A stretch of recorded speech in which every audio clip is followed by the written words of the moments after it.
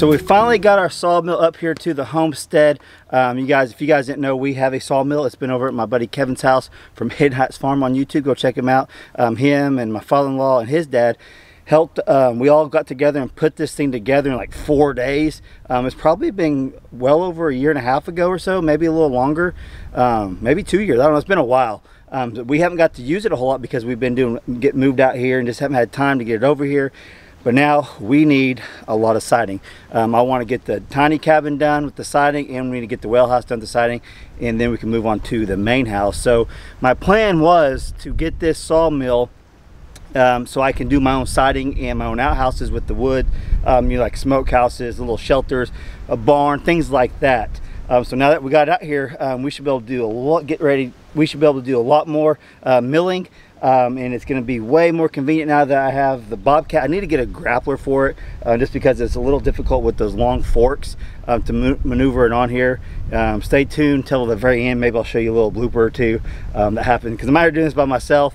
It'd be kind of dangerous to get Brandy out here right now. If I had a grapple, it'd be a lot easier, but I don't want Brandy out here messing around and something fall on her and hurt her or whatnot. But we'll get her out here eventually, and we'll start milling stuff together.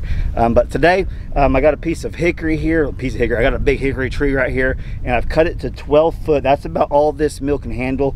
I can get extenders for this to make it go pretty much as long as you want, but right now we just have 12 footers, and that's going to be perfect for the length of the tiny cabin and for the well house. The well house, I think, is only 10 foot. So we're not going to get a lot of siding out of this. I need to get used to this again. I haven't got to use this in quite a while, so it's going to take me a little bit to get things dialed back in. But I do have a piece of nice hickory here that I'm going to start milling, and we'll use this probably for the tiny cabin to get it finished. You guys seen that? We already got some on there. So we'll jump in here. We'll get the mill going, and we'll see what we can get done today. I'm probably just going to do a rough cut and kind of just go from there. Like I said, this is more practice for when we try to do the main house. I would love to do the main house off wood from this property. I don't know if that's what we're going to do or not, but that's something I really wish we could. We'll just kind of wait and see how everything goes and how it looks and all that. So let's get busy milling this up, cutting into this probably 60-year-old tree for the first time.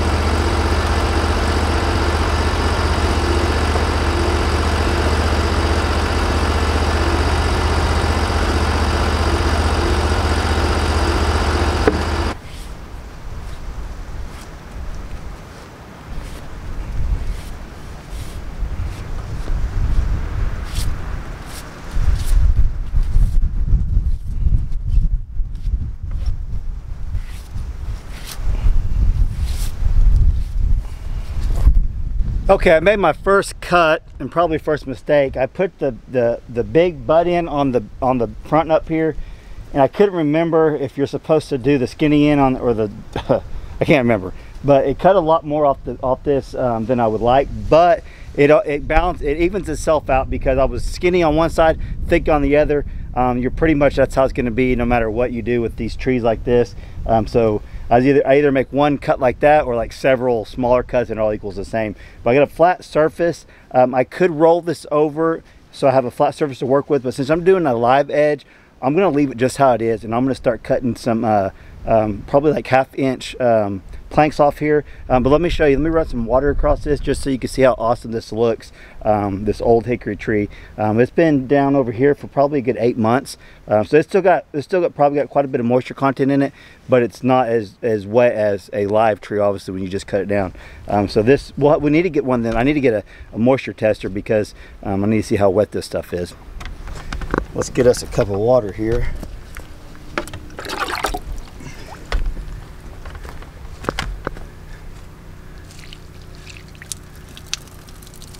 You tell the difference. That's just awesome looking. And Kevin's got some maples and some other things that look good. Walnut, I think. Yeah, Kevin's got some walnut, some other trees that look awesome too. I really like the way the walnuts look, but I like this hickory look too. I think it's going to look great on the side of the cabin since we already got some on there. So let's cut a few more of these and see how it goes. Okay, so I made some pre-lines, and they're not the best, but my blade will line up with them. They're about 1/2 inch. It's a little skinnier, so I'll raise the blade up just a little bit. But it gives me a pretty good diagram of how I want the siding. That way I don't have to like try to measure it all. I already measured it on here. That'll give me pretty close, and that'll be good enough for what we're doing.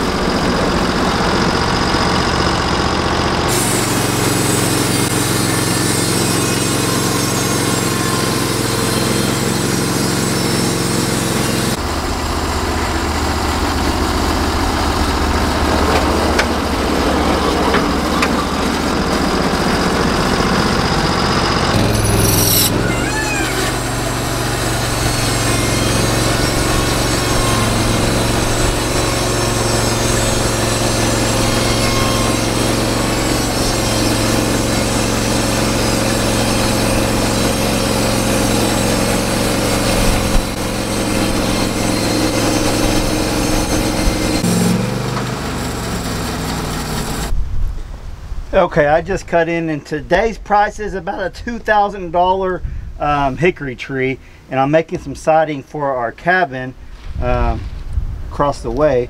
And here's what I came up with for siding. It's about 1/4 of an inch. I was going for 1/2 inch, but with the blade width and all that, we have about 1/4 inch. We got 3 slabs so far. I think it's going to be pretty dang awesome. So we already got hickory on the other one. On the cabin itself, we already got some of this hickory up there. But yeah, with today's prices, you're probably looking at about a $2,000 tree. Just with these things right here.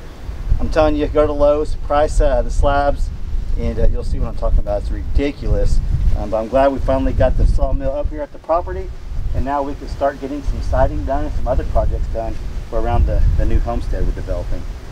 Okay, this actually looks pretty dang decent for our first really go around here on the property. I think this is going to work awesome. You know, it's gonna shrink a little bit from when it dries out even more. But let's set this on the side, and we'll start stacking some of this. Maybe we'll put it right over here.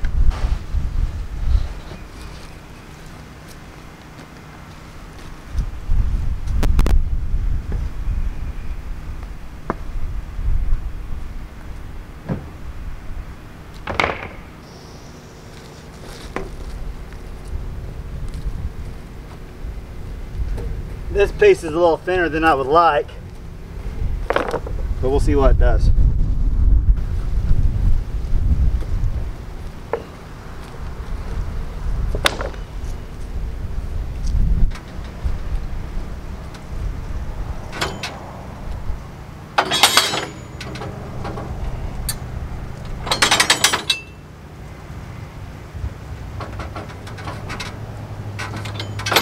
I forgot my handle over at Kevin's. I'll have to go get it.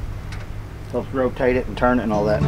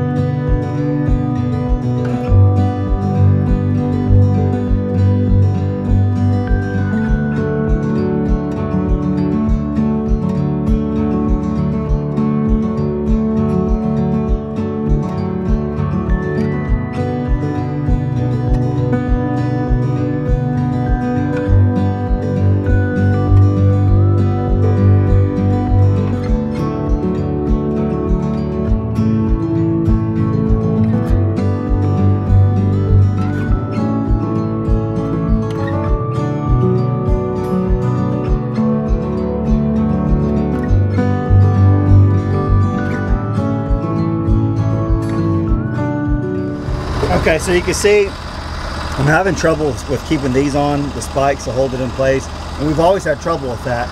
Well, it ended up turning the log a little bit, which isn't a big deal for what we're doing, but you can see it's more like lap siding right here than just a flat, which will be fine, but that's not really what I was going for. I was going for more of the same thickness all the way through. This will actually work, so we gotta keep tinkering with it.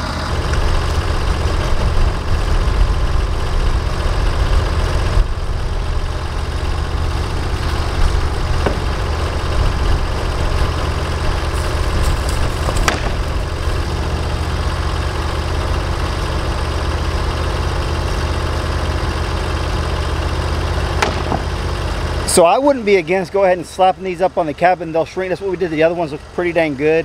But right now I'm just going to cut a few more, get them stacked, and then the next few days we'll probably get them on there. We'll probably use screws to get them on there, and it's going to look really, really good. And we can all, I don't know if people stain them or what they do, but we'll figure something out to kind of maybe protect it a little bit better. This is fun. That's why I got this. I love doing stuff outside. I love cutting the wood. I love splitting wood. I just love this stuff. So if you guys are wondering what this machine is, it's a Norwood HD 36 Pro, Lumber Pro. And I think this was the biggest one that they sold at the time. I think they actually got a bigger one now, because we've had this for a year and a half, 2 years, something like that. It's been a while. And it still looks brand new. But hopefully we can get some hours put on it now and get some projects done. So I'm gonna finish cutting a few more of these, and then we're gonna go check on the Cooney pigs. And we'll go check out Pearl and Percy.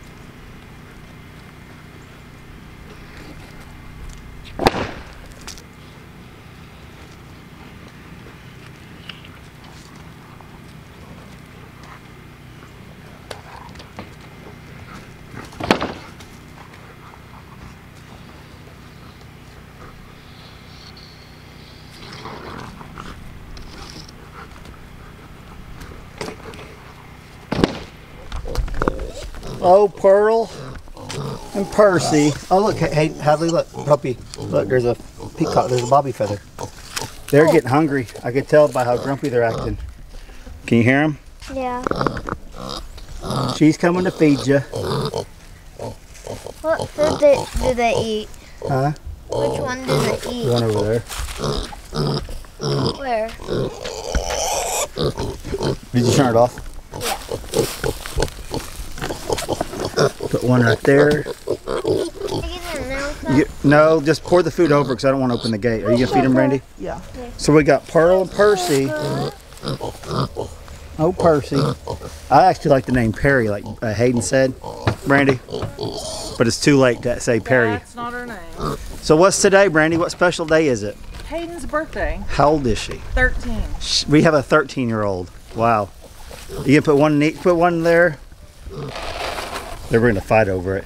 They're like little bulldozers. We've been separating their food, but right here. But they'll go after the same one for a minute. And Percy's a little bulldozer. There he goes. He sees it now.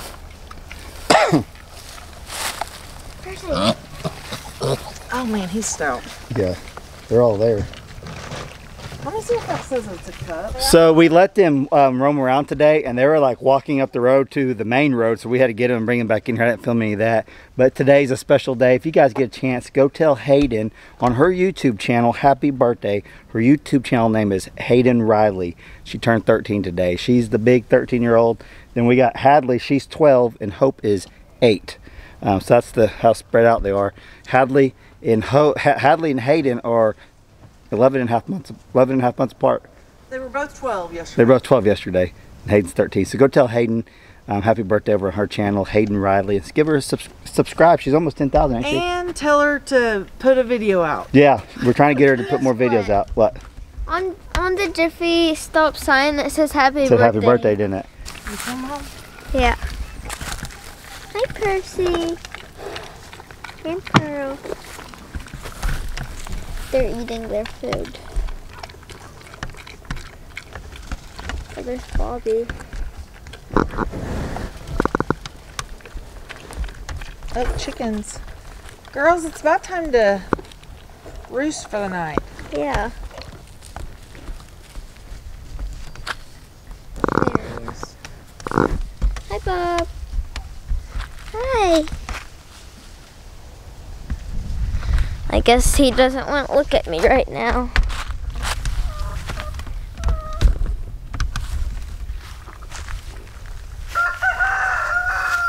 Are they allowed to eat hay? Yeah, but that's what's in their bed. Come on.